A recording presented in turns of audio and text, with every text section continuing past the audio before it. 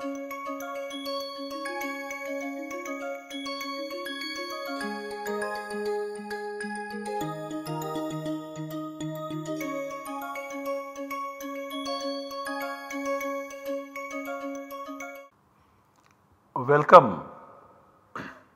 I welcome you all to this lecture in the course Introduction to Paninian Grammar. In this course so far, we have been studying the process of speech production as described in the Paninian grammatical tradition. We have gone into some details of this process and we have seen how the Paninian grammatical tradition has described right from the internal cognitive process up to the external audible speech production in some detail. Then we were studying the features of these sounds noted down by the Paninian grammatical traditions. We noted that there were quite a few features noted down by the Paninian grammatical tradition, and then we started studying the functions assigned to them by the Paninian grammatical traditions. One of the functions, namely the term savarna assigned to sounds which have similar features, we studied in the previous lecture. In this lecture we shall study the next feature, namely the criterion for selection of a substitution as well as substituent. So, we studied the process of speech production by using this source, namely Paniniya Shiksha, and the verses that are listed down. They are Atma Buddhya Sametyarthan Mano Yunkte Vivakshaya Manah Kayagni Mahanti Saprerayati Marutam Marutastu Rasicharan Mandram Janayatiswaram Sodirno Murdhyavihato Vaktramapadya Marutah Varnanjanayate. Once again, the purpose of reciting these verses again and again and again is very clear and very obvious, that you should get more and more familiar with these verses, and because you have heard them so many times, they should be part of your own understanding so far. And then there are these stages of speech production that are described in these verses, and we have noted down the stages here. We have already studied them in detail. They are Atma Buddhya Sametyarthan the first, Mano Yunkte Vivakshaya the second, and we said that these two, they form the cognitive aspect of this particular process, which is also termed as the cause, and the remaining ones, they are the physical or the biological aspects of this particular process. They are also termed as the effects. So, the third stage is Manah Kayagni Mahanti, the fourth one is Saprerayati Marutam, the fifth one is Marutastu Rasicharan Mandram Janayatiswaram, the sixth one is Sodirno Murdhyabhihato, the seventh one is Vaktramapadya Marutah, and finally Varnanjanayate, when the audible speech is produced. We noted down the first function of the feature, namely the term savarna, which is a kind of super feature assigned to the commonality of the features of the sound, which allows the grammarian, in our case Panini, to achieve brevity. By assigning the term savarna, the sounds can be further grouped, and then one of them can be mentioned in the initial enunciation, and by a rule, let us say 169, Panini declares that this one sound mentioned in the 14 Pratyahara Sutras represents all its homogeneous sounds.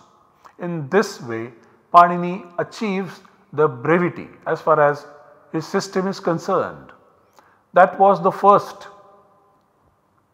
function of the features of sounds that we studied in the previous lecture. Now the second function of these features of sounds, this is what we are going to study in this lecture.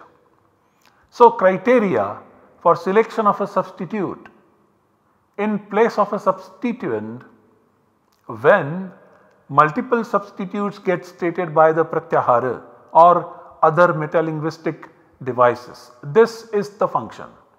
This is the second function of these features of sounds, and I repeat, criteria for selection of a substitute in place of a substituent, especially when multiple substitutes get stated by the pratyahara or other metalinguistic devices. So, criteria for selection of a substituent in whose place a particular substitute is to be stated. This is a similar kind of function which is assigned to these features of sounds. It is to be noted that the first function is the criteria for selection of a substitute in place of a substituent, and the second function is criteria for selection of a substituent in whose place a particular substitute is to be stated.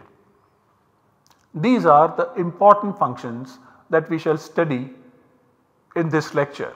Obviously, these features are based on the explanation of the process of speech production, in which the journey of the tongue, the position of the tongue can also be explained.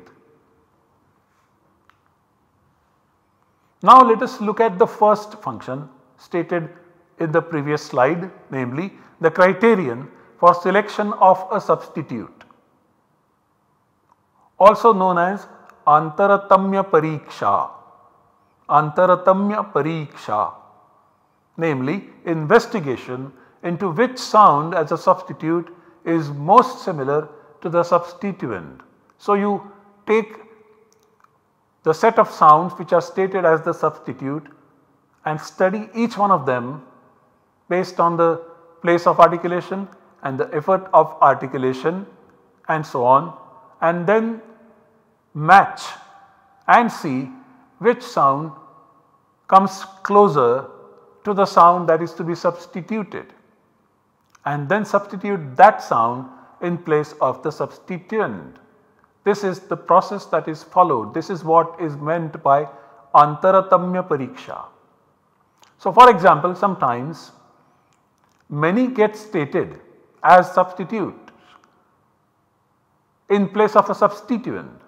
Amongst those many that get stated as substitutes by the pratyahara or for example by the other metalinguistic devices like ku, chu, tu and pu, there is one substitute that has to replace the substituent, and in order to investigate which one is the closest substitute, we need to do this antaratamya pariksha. And for this, the bahya prayatna is used as a device by the Paninian grammatical tradition. For the concept of savarna, the abhyantara prayatna as well as the place of articulation sthana was used, and now as far as the antaratamya pariksha is concerned, choosing the closest substitute in place of a substituent is concerned, the bahya prayatna is used by the Paninian grammatical tradition. However, we note that even in such a case, the Paninian grammatical tradition keeps using the word savarna. So, this is supported by the source. Let us study this source. The source is the celebrated text called Vaiyakarana Siddhanta Kaumudi, written by Vattoji Dikshita, and this passage is taken from this text. It reads like this: Bahya prayatnascha yadyapi savarna saudnyayam nopayuktaha tathapi antaratamya parikshayam upayujyante. And I repeat, बाह्य प्रयत्नाश्च यद्यपि सवर्ण संज्ञायाम नोपयुक्ताः तथापि अंतरतम्य परीक्षायाम upayujyante. What it means is, even if the external effort of articulation is not used for deciding the savarnas, which sounds are homogeneous with which other sounds, it is still used in the investigation of the most similar of the substitutes, which is the closest substitute. In order to decide about this, in order to investigate into this, the Bahya Prayatnas are used extensively by the Paninian grammatical tradition. So let us take the example 8462, which is Jhayo ho nyatarasyam. Jhayo ho anyatarasyam. This sutra consists of 3 words: Jhayaha, which is the 5/1 of Jhay, Haha, which is the 6/1 of H, the consonant, and then Anyatarasyam, which means optionally. The word continued from the previous sutra is Purva Savarna, homogeneous with the earlier, Purvasya Savarnaha, homogeneous with the earlier sound. All these words put together, we can say that following is the meaning of this particular sutra. In place of H, the consonant H, which comes immediately after a Jhay, substitute optionally a sound which is homogeneous. Obviously homogeneous to both, homogeneous with Jhay primarily, but also with H. Now 8462 says, and what it says we have already seen. Now let us put it in the form of an equation and try to explain it. So if you have Jhay plus H, if this is the given, then substitute H by a sound which is homogeneous with the earlier stated sound, that is a Jhay. So this can be represented in the form of an equation in the following manner. So if you have Jhay plus H given, applying 8462 now, the output would be Jhay plus Purva Savarna of Jhay in place of H. Now what is Jhay? Jhay is a Pratyahara that stands for sound stated in between the Pratyahara Sutra 8 to 12. If we try to understand what is Jhay using the traditional sound inventory, we have to say that Jhay stands for all the consonants that come in columns 4, 3, 2 and 1.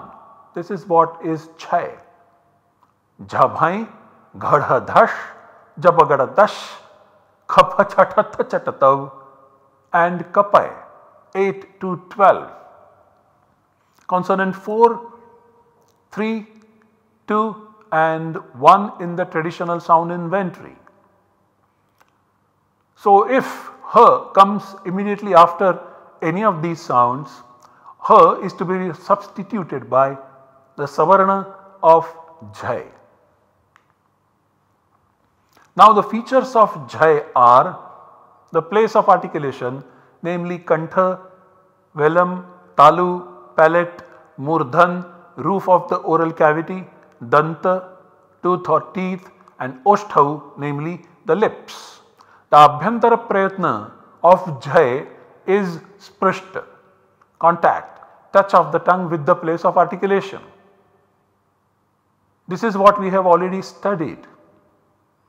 Now if we look at the features of H, we note that the place of articulation of H is Kantha or velum, and the abhyantara prayatna of H is vivruta or open. The important point is the abhyantara prayatna of Jhay is sprishta and the abhyantara prayatna of H is vivruta. Now by 1.1.9 and 10, only those sounds are called savarna or homogeneous which have similar sthana and abhyantara prayatna. In our case now, jhai and ha do not share abhyantara prayatna at all. Even if there is some similarity of sthana between ha and ku, which is part of jhai, ka, kha, ga and gha, they are part of jhai and they share the sthana with ha. So even if partially we can say jhai does share the place of articulation with ha, okay, but definitely all of the jhais, they do not share their abhyantara prayatna with ha.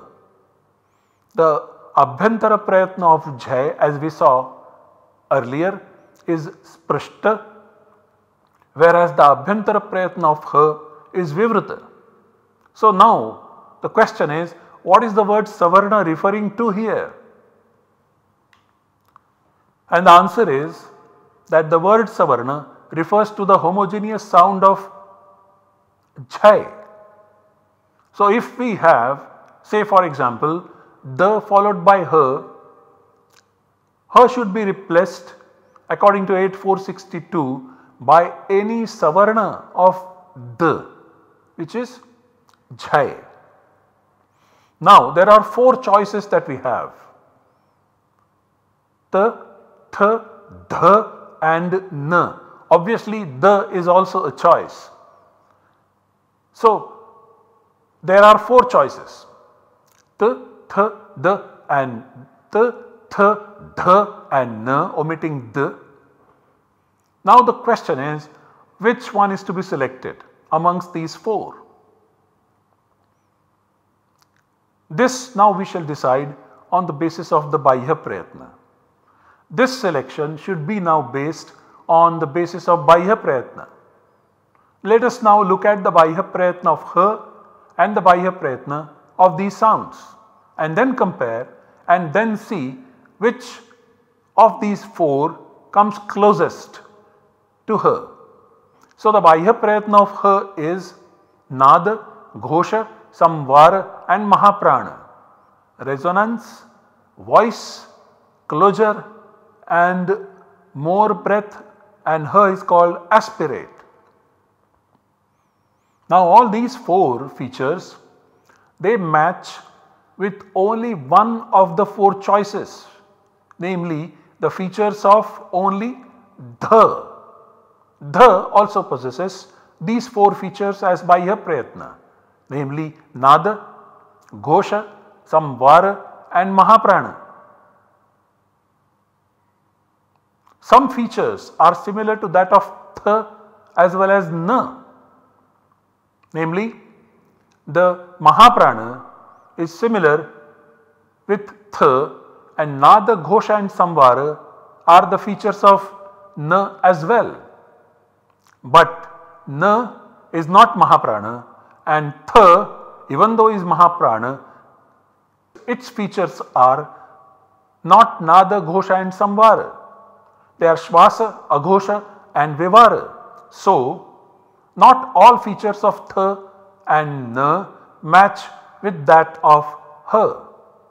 So they get eliminated as the choices, and so now there is only one choice that remains, and that is dha. So for example, if you have the, which is a jhai followed by ha, the resultant output after application of 8462 would be the followed by dha. So ha gets substituted by dha. Similarly, if ga, which is a jhai followed by ha, then application of 8462 returns the output as ga followed by gha. Gha is the Purva Savarna of ga, which is also closest to ha. Similarly, if you have j followed by ha, where j is a jhai, then in place of ha we get the substitute jha, which is the closest to her and also the savarna of j. Similarly, if we have d followed by her, then in place of her we have d, which is the purva savarna sound of this d.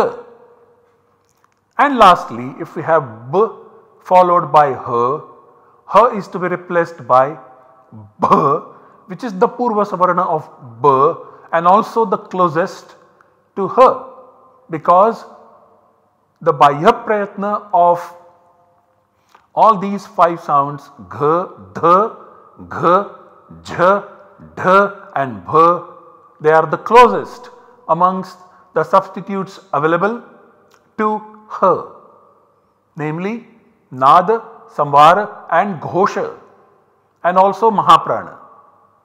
All these 5 sounds have these features, have these bahya prayatnas. So, if we look at the concrete example, here are the examples. So, if we have a compound like Pad followed by Hati, in which here we have the similar situation described in the left hand side, we have the followed by her. So, now we apply 8462 and substitute her by the, and we get the word Paddhati, Paddhati.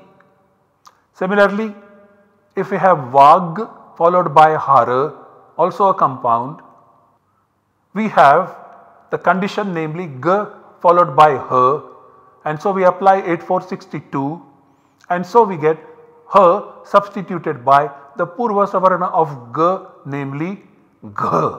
So, we get the form Vaghara. Next we have Aj followed by a Hal, where we have J as a Jai followed by her. So, we apply 8462 and substitute her by the purva savarna of J, and so that purva savarna is J, which is the closest to her as well. And finally, if we have Gub plus Hasa, where we have B, which is a Jai followed by her, we substitute her by Bh, which is savarna of the purva sound B and which is also closest with reference to her in terms of the bahya prayatnas, which are Nad, Ghosha and Samvara and also Mahaprana. In this way 8462 applies. The basis for the application of 8462 is the bahya prayatna. In this case Nad, Ghosha and Samvara and also Mahaprana. Resonance, voice, openness and having more breath or being aspirate. So, the explanation once again is the following. The bahya prayatna is used as a criterion to select one substitute in place of many, thereby giving the process of substitution a criterion based structure. The process of substitution, which is the main process in the grammar of Panini, is not based on any haphazard whims of the grammarians. It is based on a particular criterion, which is based on the features of the sounds that get produced in the process of speech production. So, this is a structure based on a criterion. This criterion is in the form of features of sounds. This criterion can be tasted and also explained using the modern terminology and technology. The movement of the tongue and the compromise it has to make in the fast speech in reaching the place of articulation of the next sound to be uttered is what is at the base of this entire process. And so, there is this compromise made by the tongue which cannot reach in time the next place of articulation. So, it stops at the nearby place of articulation, which is termed as the compromise. And this compromise gets reflected in this particular sutra and similar sutras. Now, the next function is the criteria for selection of a substituent. So, when a grammatical operation is stated in which substitutes are stated with reference to a pratyahara which contains certain sounds whose features are not at all related to the substituent, then the feature set comes to help, and the grammar says that a substituent matching with the features of a substitute does not exist. So, select only those substituents which match with the features of the substitute, and the one which does not, do not make it a substituent at all. This is how a substituent gets selected for the process of substitution using these features. Let us take a concrete example. 8.458 in the Ashtadhyayi, which is Anuswarasya Yai Parasavarnaha. Let us study this sutra in detail. This sutra has 3 words: Anuswarasya, 6/1 of Anuswara, Yai is 7/1 of Yai, and Parasavarnaha is 1/1 of Parasavarna. Parasavarna means the sound which is homogeneous with the latter sound. So, all this put together, the meaning of 8.458 can be stated in the following manner. Immediately before a yai sound, substitute a sound which is homogeneous to the latter, that is a yai, in place of an anuswara. To put this in the form of an equation, we can say that anuswara plus yai, and we apply 8.458, and then the next step of derivation would be parasavarna plus yai. In place of anuswara comes the parasavarna. To explain it further, we can say that this means savarna of yai plus yai. Parasavarna stands for savarna of yai. This is how it gets into the form of an output. The first step of derivation can be explained as anuswara plus yai. The next step of explanation is parasavarna plus yai closely following 8.458 in letters, and then we have savarna of yai plus yai as the final output. Let us take a concrete example. Here is the word grantha for you, in which the anuswara appears immediately after a over here, followed by th, which is a yai. So, we have this anuswara followed by th immediately. So, here is the scope of application of 8.458, and we apply it, and then we substitute na in place of this anuswara, na in place of anuswara. So, immediately before th appears an anuswara over here, so it gets substituted by a savarna of th. Amongst the 4 savarnas of th, namely t, d, dh and n, only n is nasal. T, th, d and dh, they are not nasals.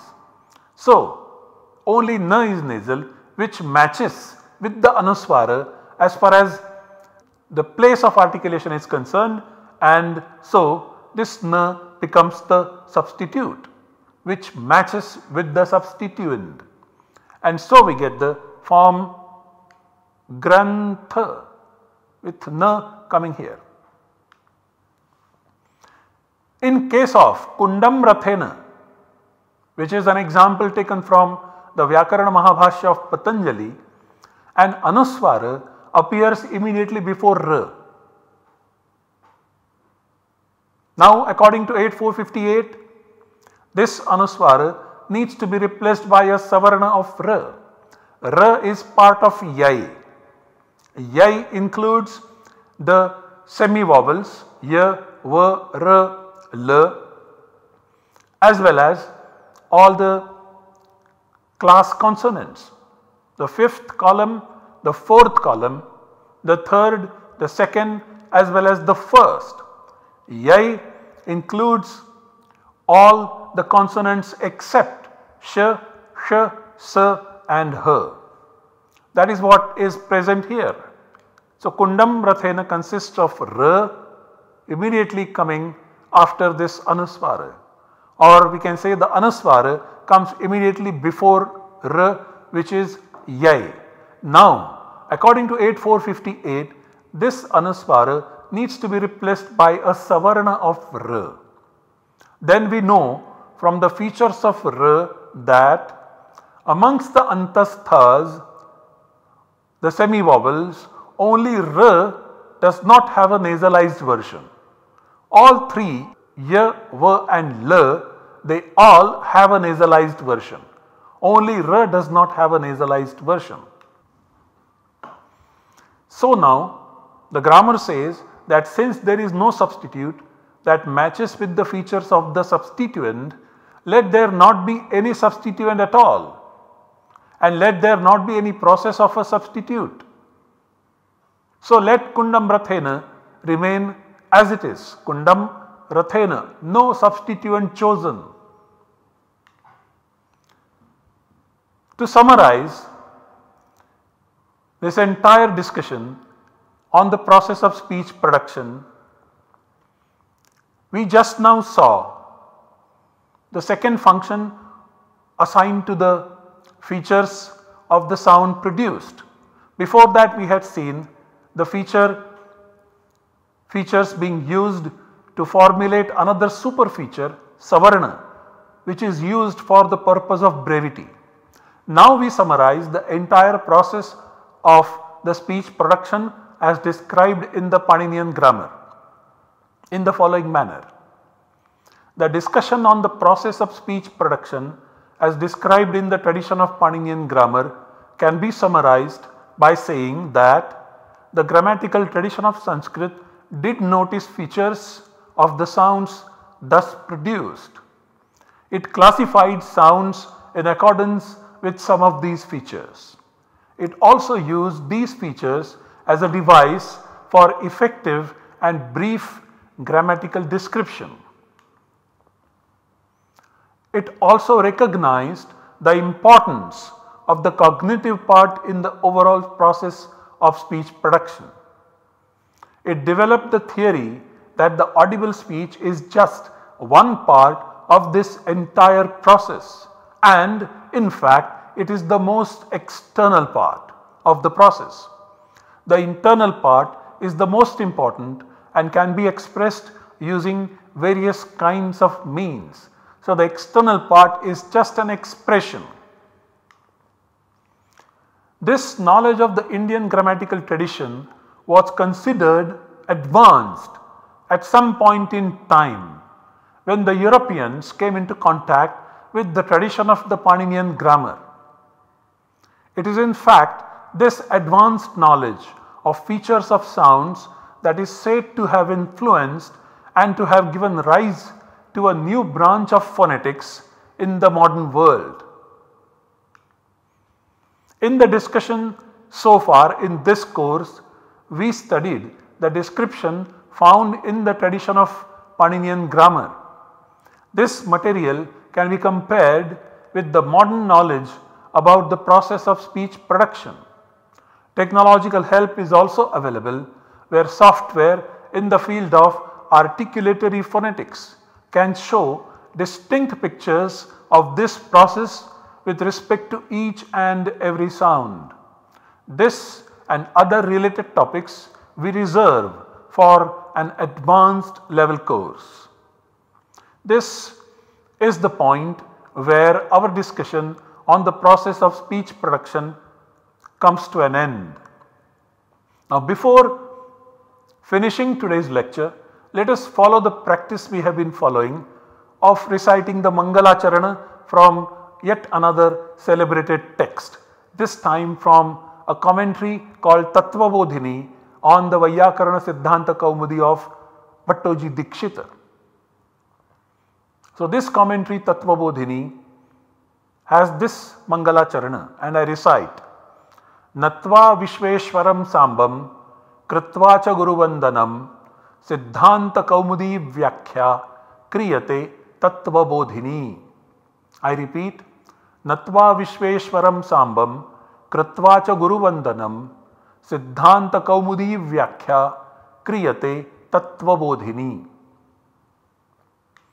And the 5 sutras of today are taken from the first pada of the 5th adhyaya, the first subchapter of the 5th chapter, and they are: Prak Kritat Chaha Ugavadibhyo Yat Kambalachya Saudnyayam Vibhasha Havirapupadibhya and Tasmai Hitam. I repeat: Prakritat Chaha Ugavadibhyo Yat Kambalachya Saudnyayam Vibhasha Havirapupadibhya Tasmai Hitam. Thank you for your attention.